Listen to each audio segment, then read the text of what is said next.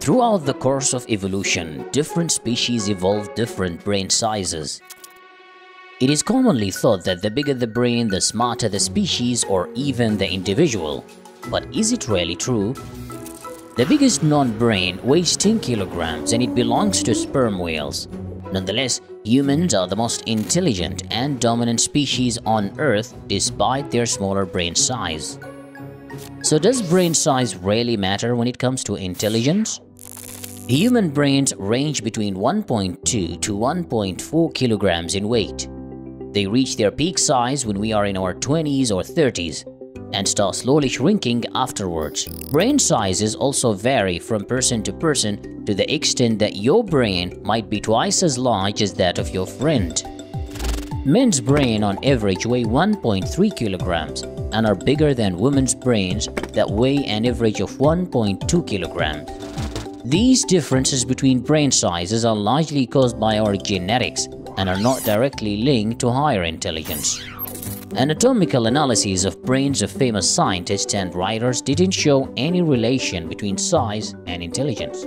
For example, the brain size of the famous Russian writer Ivan Turgenev exceeded 2 kilograms, while Einstein's brain size was 1.2 kilograms. Our close cousins, the Neanderthals, had bigger brains than Homo sapiens, yet we managed to outcompete them and survive while they went extinct. Does this mean that size doesn't matter after all? There is a more likely candidate that can link brain physiology to intelligence, and that is brain connectivity. In other words, it is how neurons communicate with each other and form connection hubs called synapses. People with better brain connectivity exceed others at problem-solving skills. It is the way your neurons are wired that determines your intelligence, not the size of your brain. Supporting this hypothesis is the fact that our brains don't physically grow as we learn new skills in life. Instead, more connections are formed while others are reorganized. The structures and functionality of these synapses can also influence how clever someone is. Some people have exceptional intelligence thanks to how well developed their brains are. For example, the creator of the periodic table, Dmitri Mendeleev, had highly developed frontal and parietal lobes on the left side. If brain size doesn't determine intelligence, then why do people have varying brain sizes? It turned out that our brain size might be controlled by our genes. One of these genes is called HMGA2, which is believed to be present in almost half of the world's population. Another gene that affects our brain size is called ARHGAP11B. When scientists introduced this gene into monkeys, the monkeys' brains grew bigger in size. It is hard to tell, however, whether these monkeys developed higher intelligence or not. It is possible that this gene is switched on in some people, and that's why their brains are bigger.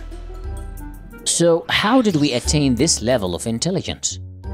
Scientists recently identified 1,000 genes that have been linked to intelligence, some of which are new to science. Besides these genes, our intelligence comes from our neuron connectivity and density, which are influenced by our experiences in life and adaptation to different conditions.